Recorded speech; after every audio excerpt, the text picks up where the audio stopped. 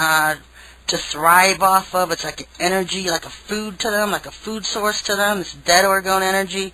That's why you'll always see so much wicked around graveyards, grave sites, war zones.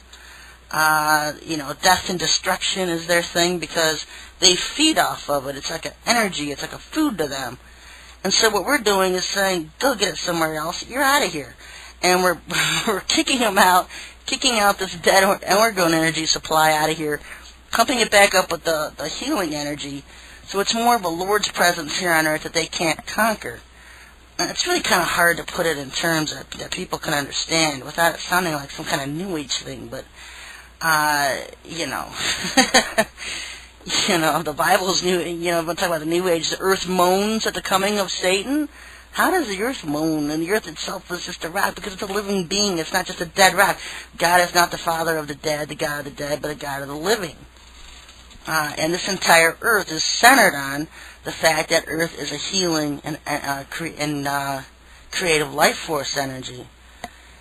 And so without that, Satan and his dominions are just going to dominate more and more and more on this earth and be able to roam on this earth and do as they will on this earth, even manifest on this earth. And we're trying to make it as miserable form as possible. The Bible says that Satan's going to dominate for 3.5 years. Well, anybody stop to think why it's only 3.5 years? Maybe it's because of all the work the Lord's warriors did before he got here, that he was limited to that amount of time, that he couldn't even survive here on earth any longer than that.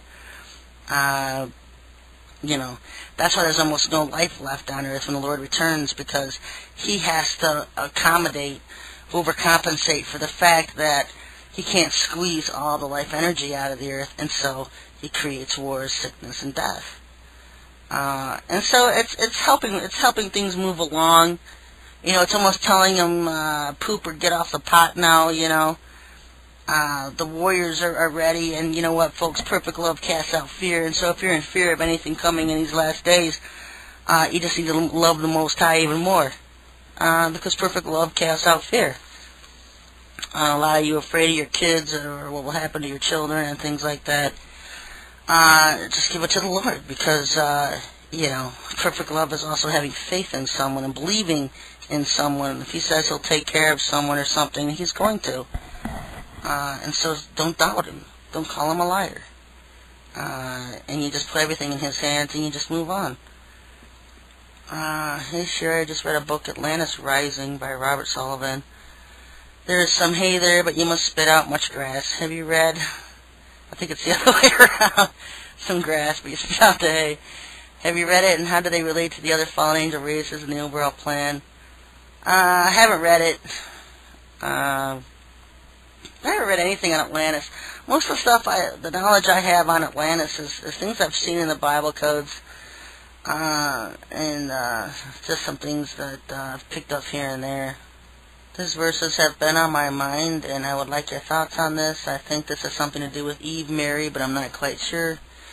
And you guys can follow along. This is Zechariah 5, 5 through 9. Then the angel who was speaking with me went out and said to me, Now lift up your eyes and see what this is that goes forth. And I said, What is it? And he said, This is the ephah that goes forth. And he said, This is their form in all the earth. And behold, a lead cover was lifted up, and a woman was sitting in the middle of the ephah. And he said, This is wickedness. And he threw her into the midst of the ephah, and he drew the lead stone over its opening. And I lifted up my eyes and looked, and behold, 2 women came out, and the wind was in their wings, for they had wings like the wings of a stork. And they lifted up the ephah between the earth and the heavens. And I said to the angel who was speaking with me, Where are they going with the ephah? And he said to me, To build a house for it in the land of Shinar, and it shall be made ready and placed there on its own place. Probably Lilith and Eve. Because Lilith and Eve have appeared together before in the Old Testament, because I remember weeks ago, the Lord kept asking me who was the woman with Lilith, because I knew it was Lilith that had approached one of the Old Testament kings. But there was 2 women there, and they were disguised as prostitutes, and I couldn't think for a million years who was the other woman with Lilith, and that's when he started opening up my eyes to this whole Eve thing. And so, probably Lilith and Eve, because we know that there are 2 female beasts, but only one beast will return. possibly with Satan when he rules the world as is Mary.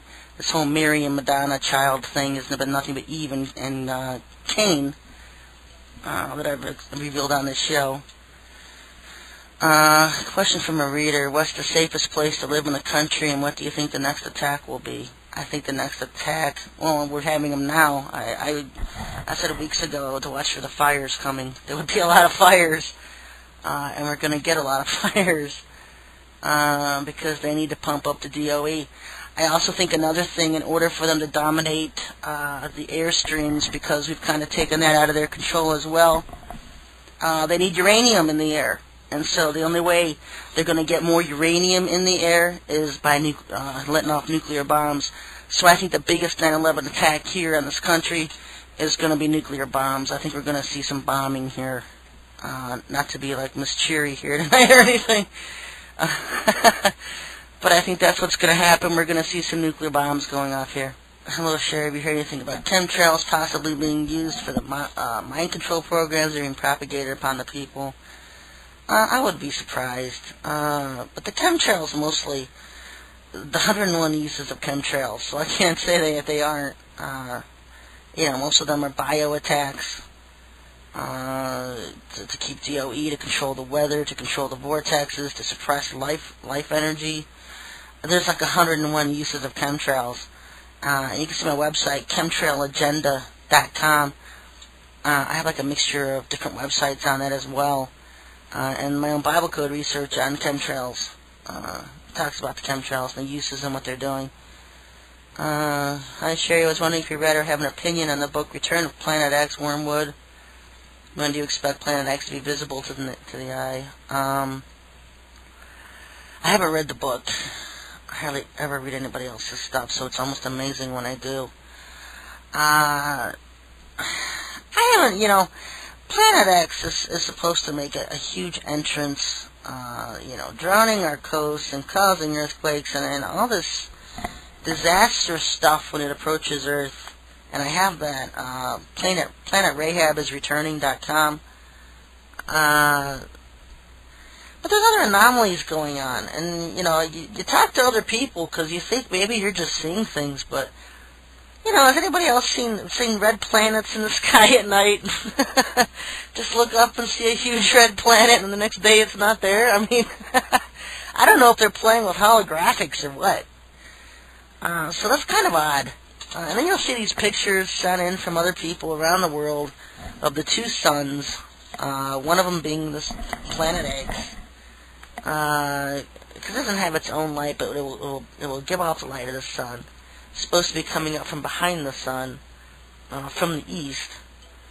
And so I don't know. I don't know when it's coming. 2009 seems to be the catalyst year for a lot of disasters and catastrophes.